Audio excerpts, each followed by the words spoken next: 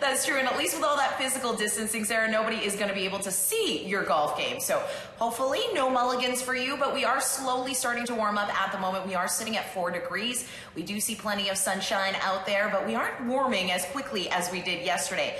Now we are going to see some late afternoon possible thunderstorms, but it will be 18 degrees here in Calgary. Same thing for Cochrane and Airdrie and Chestermere, but we will see 20 degrees for Okotoks and Strathmore. Now Canmore and Kananaskis also expecting those early afternoon showers. 16 degrees there, 14 degrees for Banff, and then we're still continuing to warm in the south half of the province. 17 degrees for Pincher Creek, 19 for Lethbridge, and we are seeing 20 degrees for both Medicine Hat and Okotoks. Now, again, late afternoon, early evening, we'll see those showers, but 18 degrees. Tomorrow, completely drying out. 21 degrees in the city, 20 for Sunday, and then Monday, 19 degrees.